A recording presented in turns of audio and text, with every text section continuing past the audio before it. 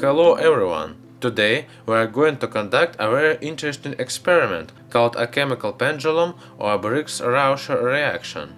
For this experiment we will need potassium iodate, malonic acid, 30% hydrogen peroxide, potato starch and manganese sulfate. To conduct this reaction we will have to prepare 3 solutions in advance. The first solution is quite simple. Take a large beaker and pour there 120 ml of 30% hydrogen peroxide. Then add 210 ml of distilled water. And here we have our first solution. To prepare the second solution, we will need to weigh the materials.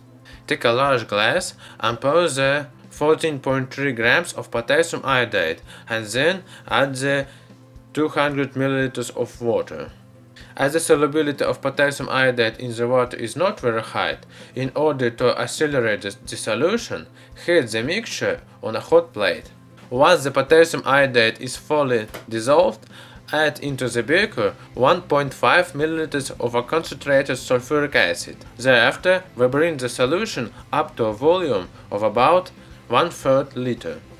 Now, let's prepare the last third solution. For this, we measure up 3 grams of manganese sulfate and put it into a large glass. After that is done, let's add 5.2 grams of malonic acid to it. Then add 230 ml of distilled water. However, the preparation of the third solution is not over yet. Let's take another glass filled with a very hot water and measure up about 0.1 grams of potato starch and add it there. Starch is not very soluble in water, and in order to dissolve it well, we will need to heat the mixture for about 10 minutes. After the starch is dissolved and we have got a so-called starch paste, pour it into a glass with our third solution. Next, the solution volume is brought to 1/3 of a liter, and now we have all the 3 solutions ready. Now the most important thing, conducting the reaction. In principle, there is not much a difference how to mix the solutions, but I am choosing the reverse sequence.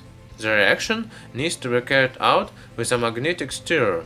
Take a glass with the first solution, put on a magnetic stirrer and turn on mixing. Next, the first solution is poured into the second solution and finally into the first solution.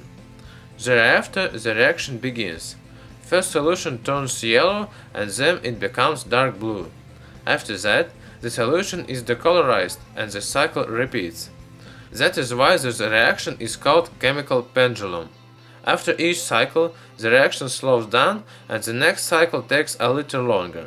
The essence of this reaction is the oxidation of malonic acid with hydrogen peroxide. This produces carbon dioxide and water. The reaction has a complex scheme. Yellow color appears due to the formation of free iodine, blue color the reaction of starch of free iodine. Eventually, there won't be any malonic acid left in the solution. Finally, the solution becomes simply blue as of end of our malonic acid, which won't restore the formed iodine.